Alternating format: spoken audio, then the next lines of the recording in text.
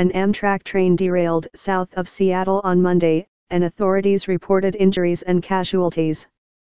The train derailed about 40 miles south of Seattle before 8 a.m., spilling at least one train car onto busy Interstate 5. The Pierce County Sheriff's Office said in a tweet that the train was heading south and that there were injuries and casualties, but no numbers were immediately available. All southbound lanes of Interstate 5 were closed south of Joint Base Lewis McChord, and motorists were being warned to avoid the area.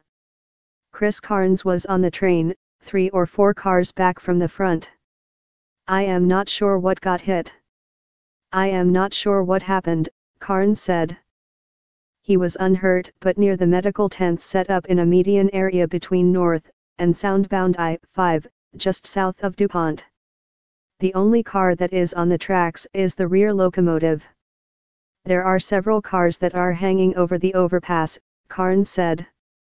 In a statement, Amtrak said the train that derailed was Train 501, offering service from Seattle to Portland.